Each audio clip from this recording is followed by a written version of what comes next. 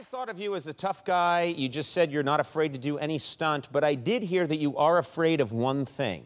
There's one thing that scares you. Yeah, very embarrassed. Yeah, you're embarrassing. You're scared of a needle. Yeah, I don't know why. And so you can do a stunt where you jump in front of a train and get away at the last second. Yes, no problem. But or you can when fight. I see the needle. Yeah. I just goosebump comes out. I just don't know why. Right. Yeah, I remember I go to the hospital sometime. I walk in everybody. Wow, Jackie Chan. Yeah, hi. Then later on, they just hear the sound. And you were just getting a flu vaccine, right? And after I get the dog bite. Yeah. I make a movie, the dog bite me. Yeah. After getting injured. Sure. The tetanus shot. Yeah.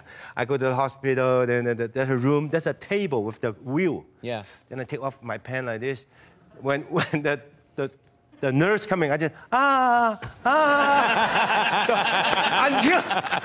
until the car stuck. Yeah. Put you, I love the idea of you running away from a nurse with a needle. I just know why. I understand it. I understand it. We all have something.